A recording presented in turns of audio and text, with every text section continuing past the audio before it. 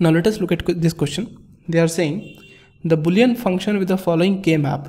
Now in these four options, which of the following is representing the above k map? Okay. Now we have seen this concept in our video lectures about what are midterms, what are max terms.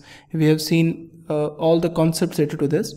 So let us see what are the subcubes that we are going to get. So the one subcube will be this. This is a subcube. We can have this as a subcube, as well as we can have this as a subcube. So in total there will be three big subcubes which are possible, and all these three big subcubes are essential prime implicants. That means we cannot ignore them because they are covering at least one term which is not represented by any other subcube. So if you see this subcube, this one, so what this subcube is representing? In this subcube, what are the terms that are changing? So here A is changing, and here all these things are changing. Okay, so what are the terms that are not changing? The term that is not changing is B. So here this subcube is representing B. Okay, so obviously we are going to have plus B as answer, so we can directly neglect these two. Correct.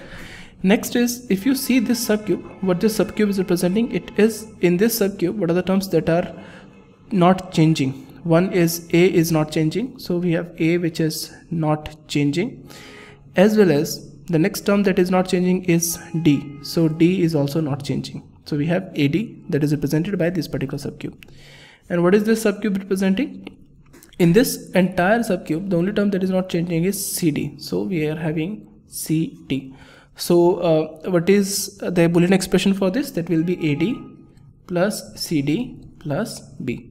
Now from these two terms we can take D as common. So we are going to get A plus C dot D plus B. A plus C dot D plus B. Now this is option number 1, that is A plus C dot D plus B. Option number 1 is correct. So option number 2, 3 and 4, they are wrong. Okay, so answer is 1. So now let us look at the next question.